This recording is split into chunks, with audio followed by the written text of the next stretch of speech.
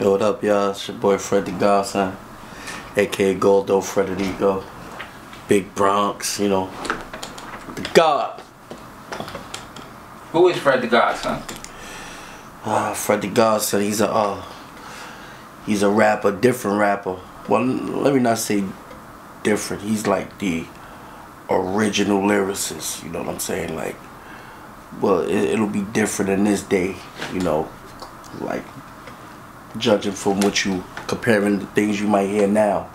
You know, he's like a fan of the 90s, like where lyrics mattered, and you know, he takes time with the pen, he writes, and he gives y'all them punchlines, the metaphors, them bars.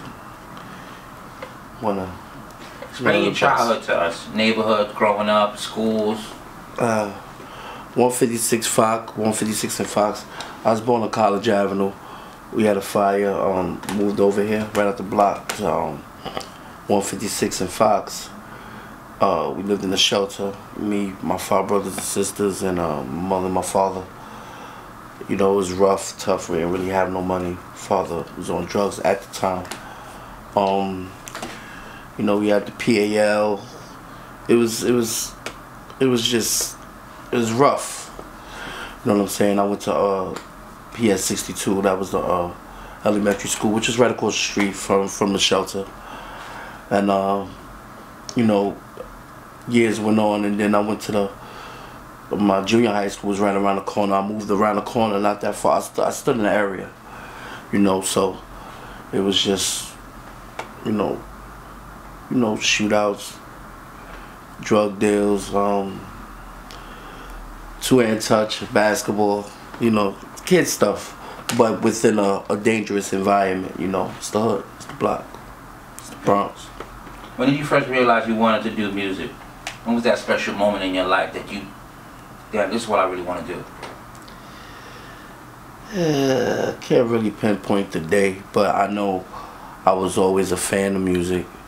You know, we can know that's what we had, you know, was music. You know, we always had a radio that worked. You can recall the year, the age that you were? 8 years old. Even before that, you know, we always listened to music in the house.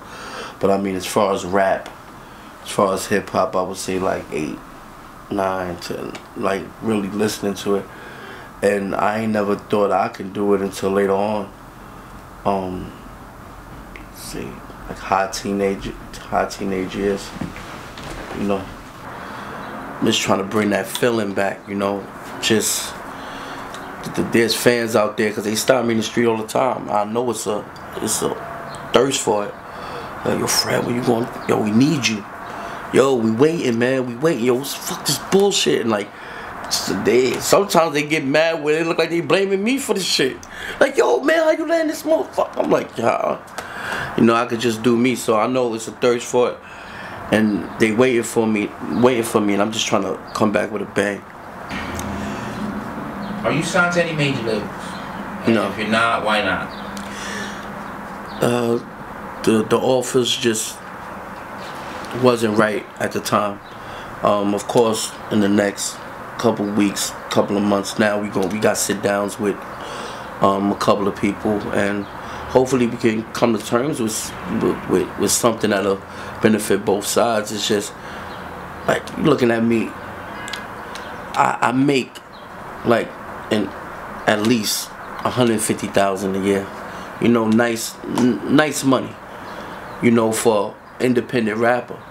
So there's a lot of rappers that's on that I know that don't make as much as me, and they're starving.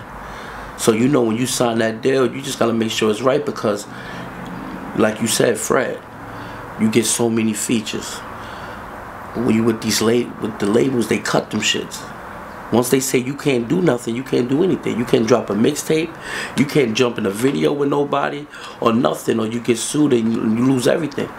So it's like, is it worth it? Even if they said, Fred, here's $500,000 right now, is it worth it to be shelved for life, or can't do nothing, and your kids is hungry, wife and everything, you can't move?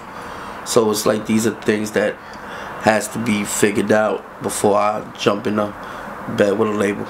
Do you feel happy being independent? Would you prefer being independent? Because you got artists like Mac Mill, who, you know, just dropped independently. Yeah. Selling 1 million records out. You know. Oh yeah. He dropped. He never should ever sign a major joint. He doesn't need it.